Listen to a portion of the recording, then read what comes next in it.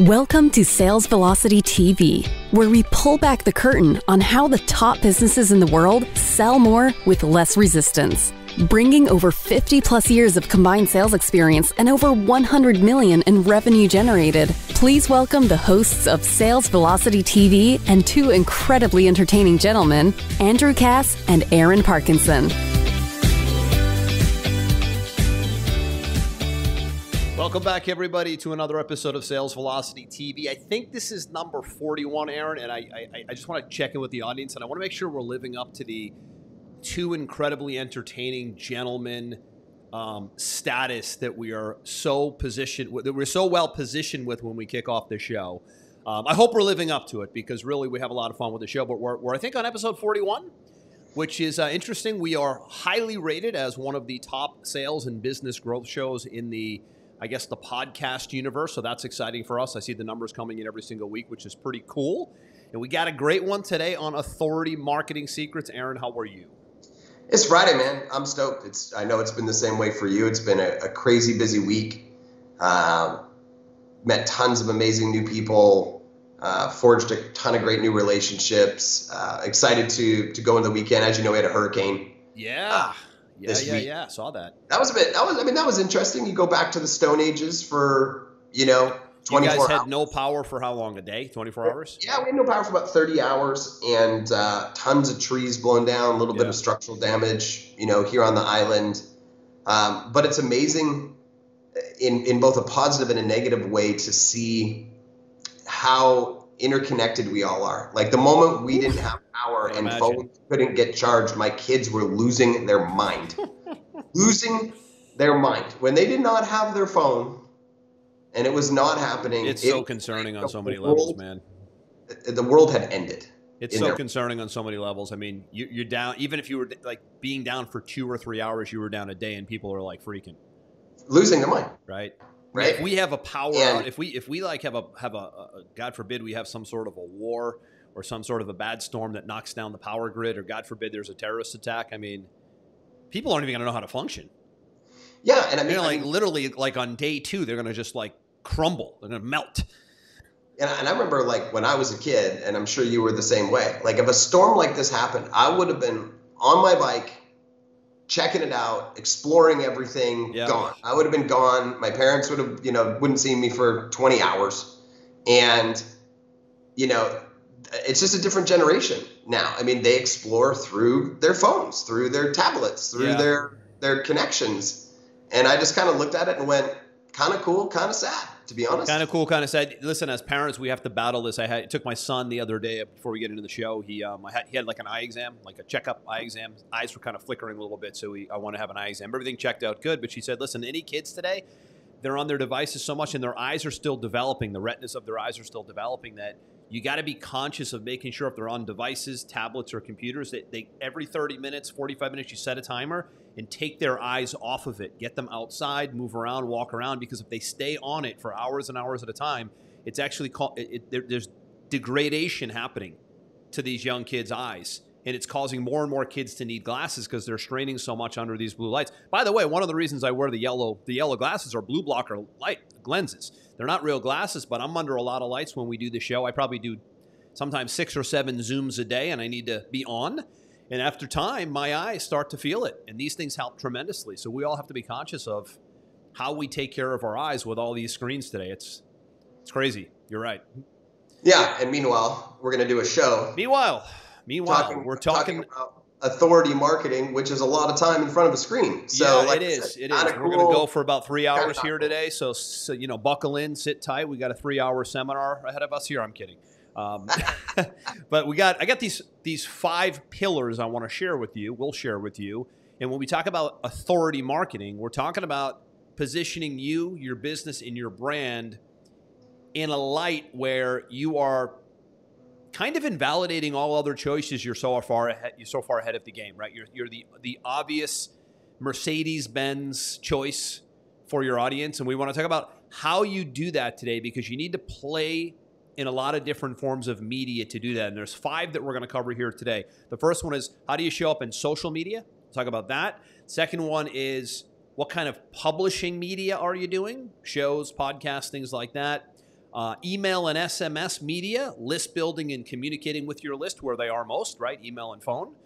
Live event media, which is making a massive comeback, as we all know right now. And then joint venture media. How are you linking up and partner up with other leaders, with other thought leaders that may have your customers as well? Those are the big 5. Let's dig in and talk about the 800-pound gorilla in the room first, Aaron, which is social media. Still, and we've done shows on this in the past. You can go to salesvelocitytv.com and go back and see all the different social media type topic shows. We have a ton of experience in this area. We advise clients in this area quite a bit. There's a way to do social media and a way not to do social media. It's really important that you separate it, personal from business, personal from public figure, right? If you look at like an Instagram page as an example, you can have a traditional Instagram account or a public figure account. Same with Facebook. You can have a traditional personal Facebook page or what's called a business fan page. You really need to make that divide first. We can start there, and then we'll talk about what kind of content, how do I need to show up in social media? Because you are being, tell me if this is correct English here. It might be new English. You are being social media'd today more than you are being Googled today. Has that verb made it yet? Okay. How about you're being Facebooked and Instagrammed and YouTubed today more so than you're being Googled today. So you better be there. Right? Yeah. Close? I think that's a great one to start with. And I think you have to remove some of the misconceptions or the fears around social media that most people have, right? Is most businesses know they're supposed to be on it. They just don't know what they're supposed to say. How do they show up, right? How do they show up? How often? Et cetera, et cetera. And I just had a group that, we had an 8-week coaching program. And we talked about a lot of very high level stuff. And at the end of it, we asked them, like, what was the most impactful, module that they went through? And almost to a T, it was that I needed to be more consistent in social. I needed to be more consistent in my message in social. I needed to be more consistent in my posting, right? And as a result, the majority of the people did that, and their leads and their sales went through the roof. And it wasn't, they weren't surprised that their leads and their sales went through the roof. They were almost surprised how long they put it off for. Ah, interesting. They felt embarrassed, I think. Embarrassed by just not being visible on social for as long as they had, really? Just not doing it, right? And like anything, we challenge them to schedule it, into their calendar, make it part of their, productivity, right? Don't leave it up to when you feel like it, leaving it to chance, so on and so forth. And this group that I'm talking about, individually, is that they're all personal trainers, right? Yep. And so they just got in that habit of consistently posting valuable content. And obviously, if you're a personal trainer, you're posting. You're in kind of a demonstration business. You better be on social, right? And I showed them, what you and I, understand about content mapping and creating the right content and making sure that they've got their seed language and all their stuff and their USP and a call to action and everything. And just being, consistently giving value and letting people know what they do and who they work with and how they can, be reached, what's the next step. And all they had to do was consistently do 1 to, in some cases, 2 per day, right? And they all found to a T that just being consistent and not worrying so much about whether it was perfect or whether it was, worrying about what people were saying, kind of feedback they got, etc. Just being consistent around their message, their brand, their USP, all of a sudden leads and sales, in many cases for these people doubled or even tripled. Right? Just by being more visible on social, just by being more out there and having a strategy and being seen, they felt like they had more deal flow. I think that the challenge with social media is that people are like, oh, I don't, in many cases, I don't like social media. I don't want to be on social media. It's definitely a love-hate thing. Let's be real, right? People have a love-hate thing going on with social media. I think it's exactly. And my point to them is always, look, business is a game of eyeballs and credibility.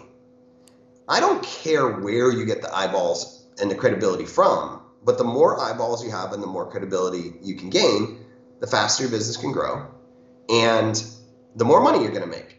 So look at these different types of media that we're talking about today. remove your personal opinion away from social media. Remove your political view of the different channels, how they handle things, whatever.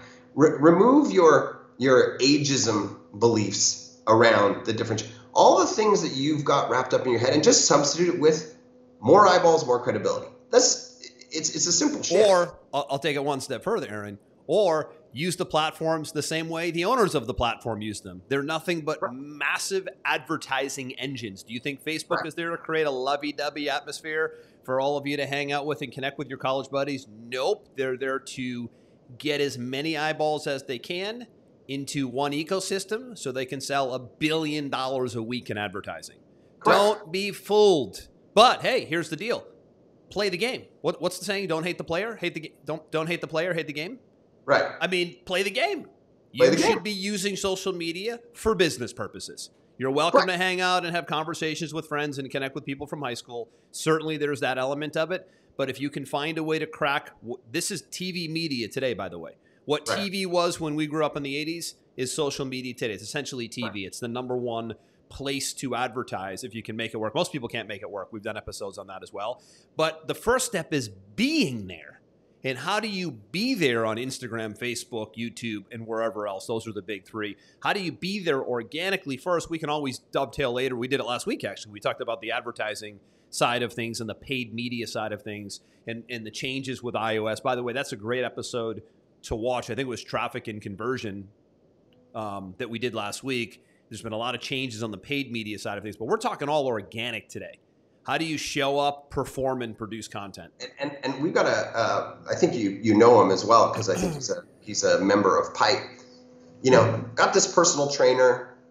He's got a very specific demographic. You know, it's guys about 40 to 50 years old that want to be in some type of competition, you know, like those bodybuilding competitions, you know. So he knows exactly who his niche is. And a couple times a day, does a 2-minute video, gives a little tip on how you can accomplish that, right? He puts in his seed language. I work with guys in their early 40s who, you know, want to succeed in their first or second competition, right? And if you want to work with me and achieve these goals, you know, send me a direct message. Like it's a very simple process, right? It's value. It's almost like a mini info commercial, giving value, teaching, and then, hey, by the way, here's how to get in touch with me. Here's the kind of person I work with. It's textbook. Yeah, and this young guy, super nice guy, kind of shy, to be honest. I think it's taken a lot for him to overcome to be consistent with it over the last year. Right. You know, this is this one-man operation making $60,000 a month in personal training. Very cool. I mean, think about it. Can you imagine when you were, I think you were a personal trainer way back when I was 19, yeah. When you were 19. My first business, yeah. Can you imagine if I'd said to you at 19 years old, you're going to make $60,000 a month as a personal trainer? You would have said, not possible. At that point, old man, I would just want to make that in a year. That was 25 years ago, right? Yeah. And he works from home and goes to the gym and shoots some videos at home, shoots some videos in the gym. That's it. No overhead, you know? And he does no paid media. It's 100% organic following that he's consistent and persistent at over the course of a year. It's just eyeballs and credibility. That's all it is. Yep, agreed. So think about for you and your business, what is, and I like the path of least resistance when someone's not doing this, right? And that is maybe it's a tip a week. A lot of times when I'm getting somebody to go organic on social media, I say, just produce one thing a week. And normally it's something in video or it's written first and then they do a video about what they wrote. We've talked about this in previous shows.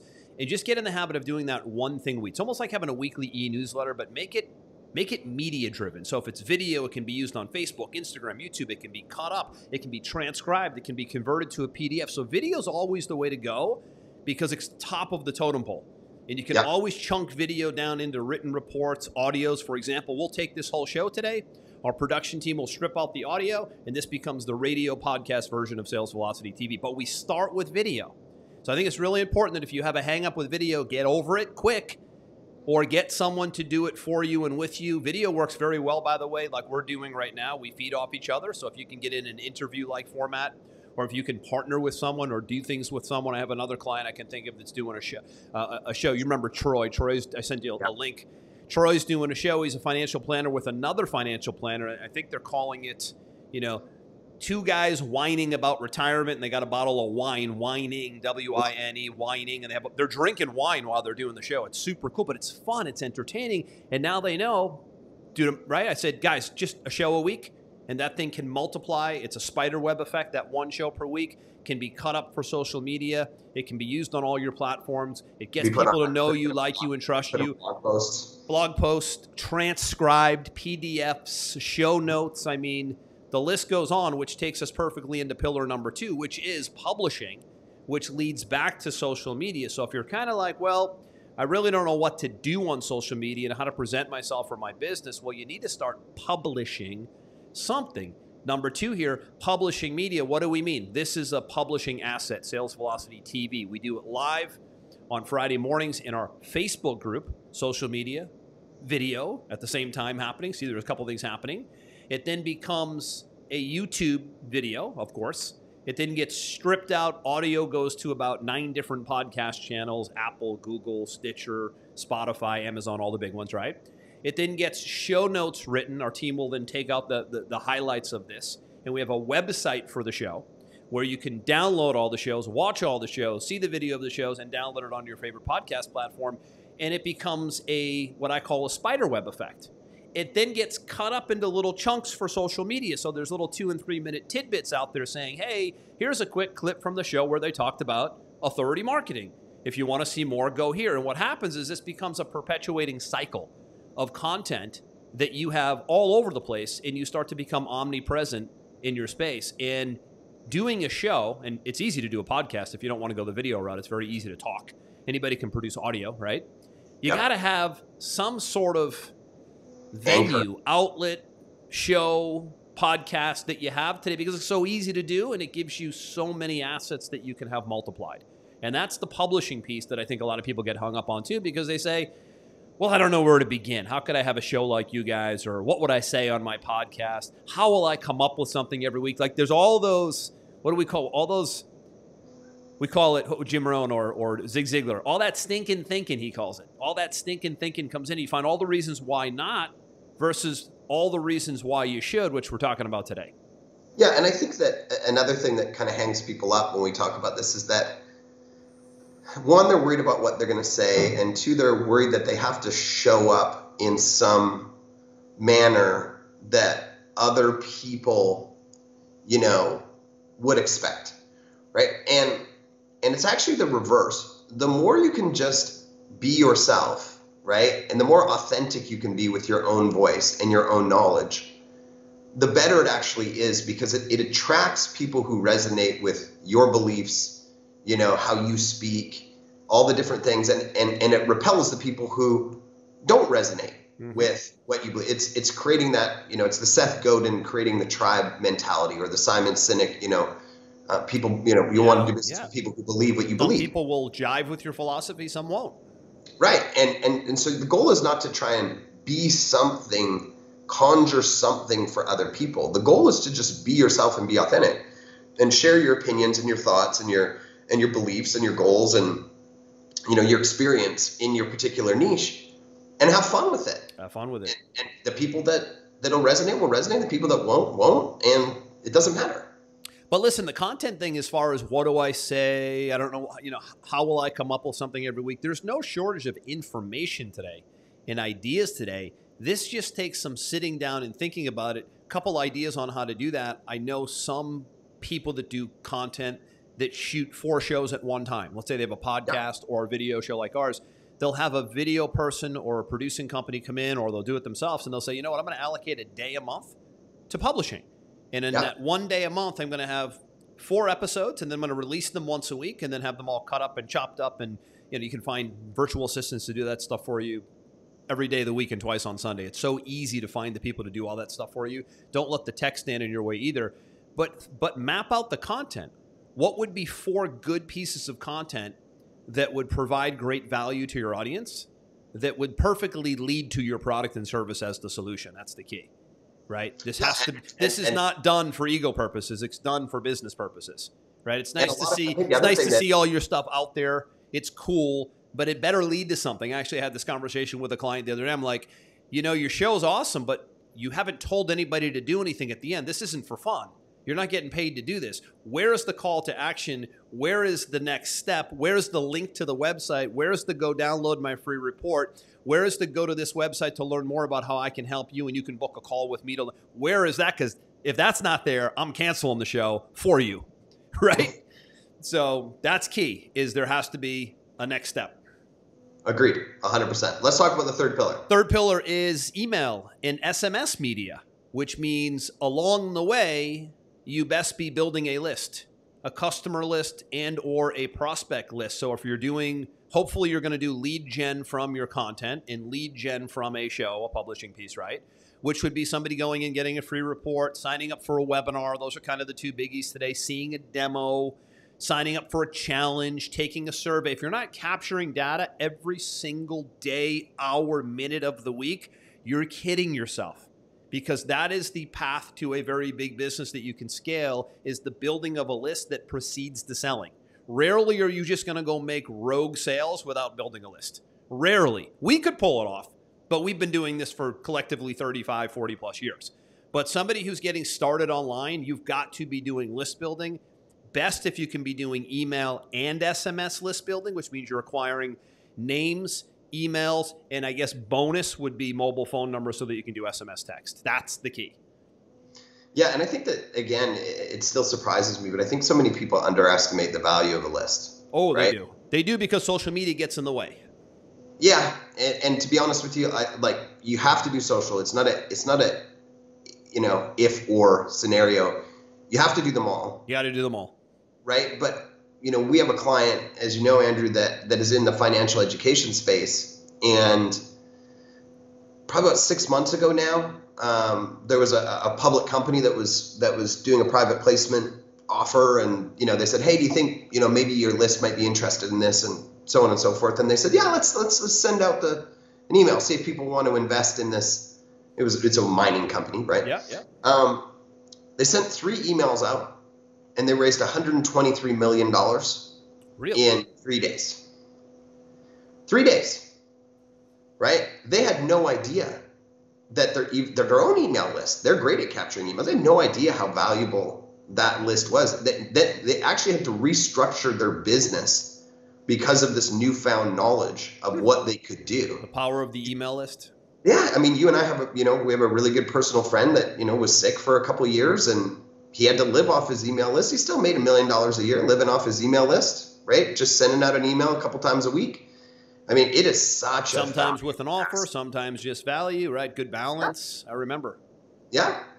People really underestimate. And a lot of people, I think in their mind, they're like, well, isn't email dead now? Like nobody really reads their email as much as they used to. Yeah, you're right. People read less of their emails than they used to, right? But not dead. Just a little bit more fragmented, but not dead, which means you need to be a little bit better subject lines, different reasons why you're showing up, better with compliance and can spam deliverability. Like you have to play the game a little bit more compliantly now, and then you'll show up much different than everybody else who just wants to blast stuff out for no reason, right? Yeah, having a weekly e-newsletter is to me, there's almost no business that shouldn't have a weekly e-newsletter at bare minimum. Weekly communication once a week, bare minimum. Don't even start with the monthly. You're completely lost in email. If you're waiting a month to communicate with your customers by email, you may as well just hang it up right now, because they're going to forget about you in like 10 days. Forget a month. Yeah, I agree. And I think that the point that I was kind of circling around to was that people love to make excuses to not do the thing, right? Well, people aren't really watching TV anymore. They're on YouTube. So this is what I meant earlier about finding reasons why not instead of reasons why. Yeah, maybe I should. TV's a dying thing. I shouldn't be in it. Yet the most expensive commercials on the planet are still the Super Bowl. That's the most expensive advertising, right? It's the most eyeballs watching one thing at one time every single year without fail, right? Or, I don't think I should do email. People aren't there's people doing hundreds of millions of dollars a year strictly through email, right? Or maybe I shouldn't do text because blah, blah, blah, somebody might not like my text, right? The answer is... Throw in an unsubscribe link and get over it. Right. The answer isn't, or the question isn't which one should you do. The question is, why aren't you doing all of them? Right? Shock why and aren't awe, right? you doing all of them? Shock and awe, multimedia, omnipresent. Correct. So email, SMS, right? Now SMS is mobile phones are a little harder to get. So in your lead generation efforts, they might be a little harder to get. I've had good success with, on an opt-in form, we say mobile phone number optional. And sometimes that disarms people enough where they actually give it. And I would also use language like, we'll send this to you by text. People like getting things by text today more so than email.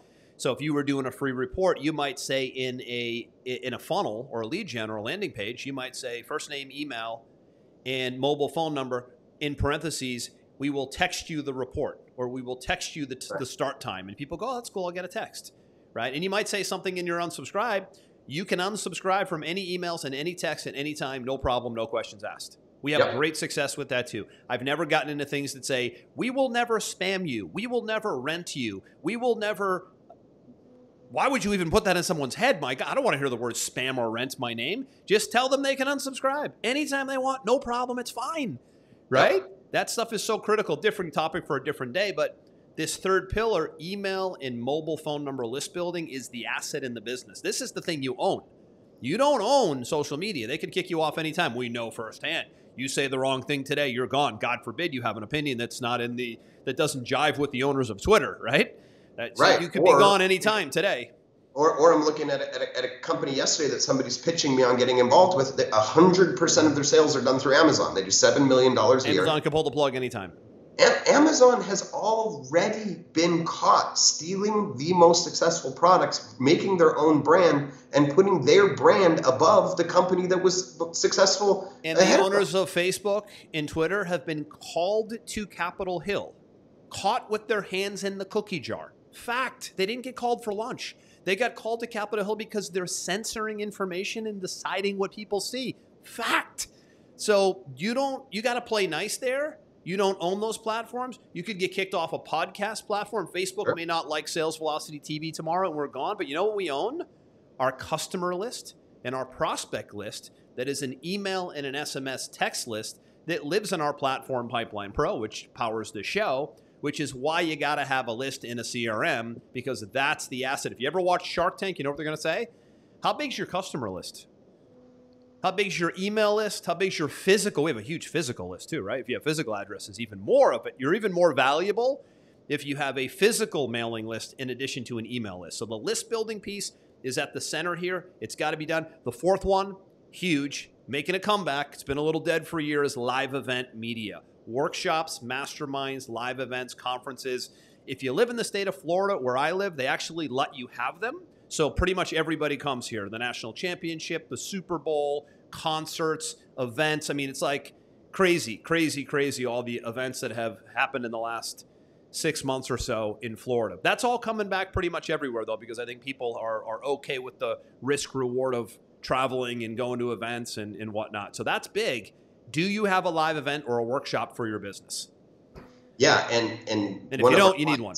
One of our mutual clients, Andrew, is stoked to be getting back to live events, right? And that was a big part of his model pre-COVID. And it's great to be in digital. Yeah, it's great to be in TV. It's great to be in radio. It's great to be in email. It's great to be all these things that we're talking about. Yep. But you will never have a higher sales conversion, a higher dollar per lead, a higher dollar per unit than in a live event. True. End of statement. Yep. When somebody gets to meet you, see you, breathe the same air, shake your hand, ask you questions in person, feel your vibe, all those things, you will never have a higher engagement, higher sales conversion than in some. Awesome for selling, even better for retention, for people hanging around, coming around. People love having a place to go. I mean, we're getting ready 2022. We put our first annual conference on the calendar, and we say annual because it's going to happen every year, maybe even twice a year. People like getting around people, connecting and networking with like-minded people on a regular basis. I mean, Aaron, you were in Miami at my office last week. I've been running a private mastermind group with 7 to 8 multi-million-dollar business owners for 10 straight years. I took 2 months off during the pandemic. 2.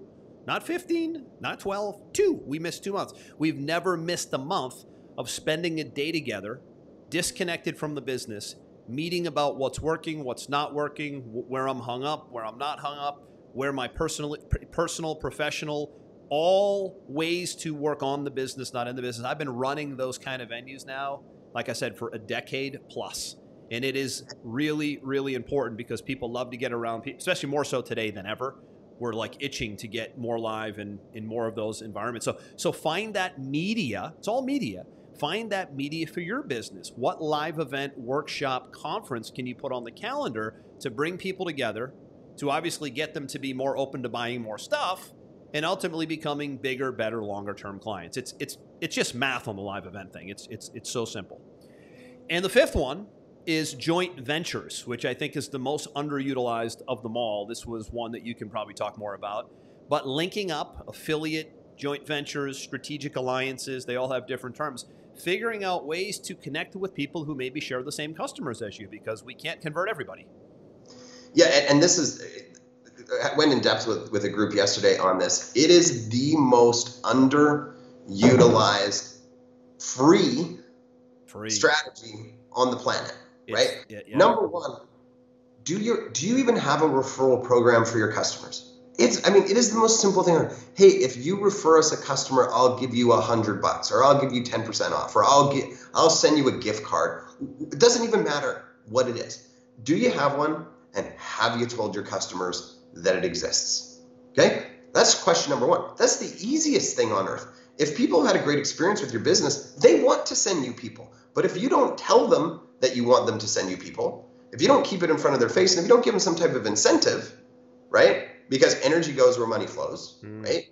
They won't do it, right? So you have to have one, and then you have to consistently tell them that you have one, and ask them if they have anybody that they want to send your way. And they will be glad to do it, happy to do it. And on top of that, it's usually a pretty nice revenue stream for people as well. We have people coming to us pretty much in the dozens a week going, can I join the Pipeline Pro affiliate program? I love the software that you guys run so much that I want to be able to refer it to people. And since there's a 30% residual recurring income every month on using the software, it's like, that stacks up, right? Yeah. So if you become an affiliate, or you make your product an affiliatized product, a referral-based product, you're going to get a lot of deals that you never would have got, because other people know other people who know other people, and that becomes pretty powerful. That becomes a multiplication effect also. So referral programs, affiliate programs, figure out a way to have one. That's the small, easy thing to do today that everybody overlooks, everybody forgets. It's very inconsistent. The second thing is sort of the bigger reach, right? Which is starting to think about other businesses that you know, or people that you know that have synergistic customer overlap, right? Mm-hmm. So I'm going to give you a real life example, right? You know, Andrew and I own Pipe together, and I'm also the CEO of a marketing agency, right? I know a guy who teaches. He is the highest rated teacher. You know him, Andrew, as well. He's the highest rated teacher for selling coaching programs online. All he does is coach salespeople to be good on Zoom. That's his whole business. And then he staffs other companies with those salespeople, right? So here's a guy who has this massive sales organization. What are the chances that those salespeople are going to be working in a company who could use my marketing services, right? Very, very, very high. They're very high. There's a lot of overlap there. So I reached out to him. We had a conversation. I said, hey, I would love to set up a joint venture with you and make you part of my referral program, and I'll pay you, a good chunk of money if you send anybody there. That one guy, he was like, yeah, absolutely. Let me test you out. All of a sudden he realized we were really good at what we did, which makes his life, easier with his business because he has the salespeople, right? He sent me about $400,000 in business this year. That one relationship, right? Because I thought about it for a second. I said, where would there be overlap? Where could I offer value? I did a little mini training for his group. I set up an agreement with him, and I follow up with him once every 2 weeks, right? There's hundreds of these types of businesses all over the world in your niche. Whatever niche you're in, And you might be saying to yourself, well, I can't think of any right now. That's because you're lazy and you haven't taken 5 minutes to actually do some work. It's the same conversation as you can find content too. Take the time to do the work to organize the content. Same thing. Take the time to do the work to find the joint ventures. Sure. Joint ventures can come from other companies, physical, digital, Facebook groups, email lists, SMSs. Your local chamber of commerce. I don't care. There's a million of them. Stop being lazy. Go establish the relationships and have, 20 of these. Mutually beneficial relationships where you can feed business back and forth and share in the money. Right. I'm thinking as you're talking, Aaron, I'm thinking about we have about 3 I call it strategic alliances, but it's joint venture, right? Yeah. We have 3 joint venture vendors that I'm thinking about right now that bring their services to the table that we make available to all of our members, and in turn we make a huge chunk of money every month from the services that they sell to our members, which we vet very closely. We bring the right complementary partners into our ecosystem that can help and add value. And boy, oh boy, it's a win-win all around. It's a win for them. It's a win for us. It's a win for, so you're creating usually a trifecta win, right? Yep. Win for you, win for your customers, and win for the person you're sending the business to, or vice versa. Huge, and all free. This is all just being a connector and a networker and a politician and just having conversations. That's what that's about. And I want to give everybody one really important tip if you're going to go down this road that I had to learn on my own, right? You're going to have so many people that you meet that want to help you, because as humans, most humans want to help other humans, right? And what they'll say to you is, I'm happy to send people if I find somebody that's a good fit for you. You don't need to pay me anything, okay? Wrong. I tell every single person who says it to me, I don't care what you say. I'm sending you a referral agreement and I'm sending you money. When you say, honestly, bro, I don't need it. Yeah. No. And I signed them up, and all of a sudden they send me one person, and I send them cash, and it's all of a sudden like it became 10 more behind it. Right? The moment you send somebody cash, watch how many more they send you. I agree. They send you one person and they don't get any cash. It's just one of those things that they're never thinking about. That blah, blah, blah. I can't get cash fast enough into these people's hands the moment they send it. Very smart on your end to do that, because most people don't formalize it like that, and they should, right? Absolutely. I spend on average in one of my companies right now about $30,000 a month in referral fees. But it's money you wouldn't have had, as you know. Correct. So you're glad to send it because the top line money you wouldn't have had. It's just part of my ad budget. Yeah. Right? Instead of having to allocate it to TV or YouTube or whatever, I'm just allocating it to another form of media. And that's the purpose of today's conversation, is we're talking about these different, you're leveraging other people's audiences. Mm-hmm. That gives you instant authority in that group that you didn't otherwise have, right? So make a list of the top 20, synergistic businesses that you could partner with. Reach out to them, have the conversation. Nobody doesn't want free money, right? Like, it's not like it's a difficult conversation. Could we maybe do something together and I could send you some free money? Okay. Sounds good. The key is finding the congruency, right? Finding the industries, the people who sell to your people, vice versa. You have to think about this too, right? What are some congruencies? What would be so here's a good question to leave you with. What would be a good product or service that I could add to my offerings that I don't fulfill, that I bring someone in to fulfill? That's the key here, is no work.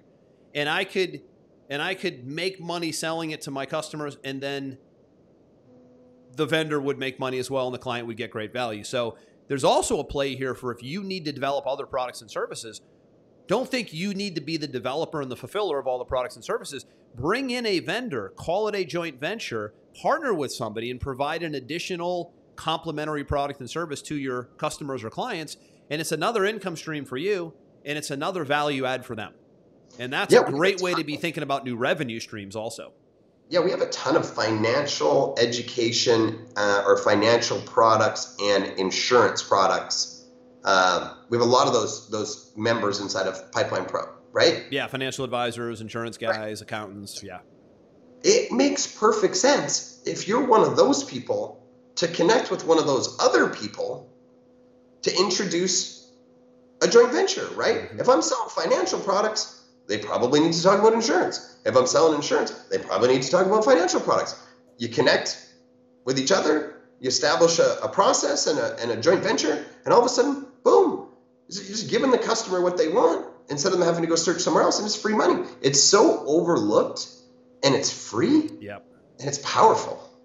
I'll leave with this. The most successful joint venture we have in play right now was when we brought a virtual assistant agency into our Pipeline Pro community so that every one of our Pipeline Pro members who might want a second set of eyes on their technology and on their CRM, and maybe they want help with funnels or campaigns or setting up web pages, we bring trained and vetted virtual assistants to the table and make them available to our members. And obviously we make a little bit, we make a small piece of what they pay. It's not a ton of money, but it's a huge value add to our members. It's another business model within the business model. And you need to be thinking about building a portfolio of offerings for your business.